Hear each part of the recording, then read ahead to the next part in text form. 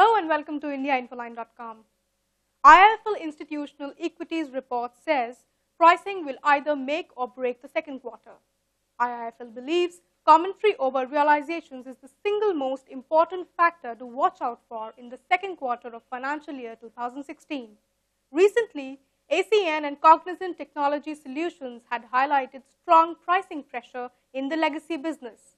Although Indian IT is likely witnessing better demand environment due to digital-related services and an improvement in key verticals in the United States, stability in pricing is essential for growth to accelerate. In the second quarter of financial year 2016, IIFL expects revenue growth and margins to be polarized among IT vendors. IIFL expects Infosys to witness the best revenue growth due to strong momentum. Among mid-tier vendors, IIFL expects MTCL to report the best revenue growth. For similar reports, download the IIFL mobile app or log on to www.indiainfoline.com. Thank you.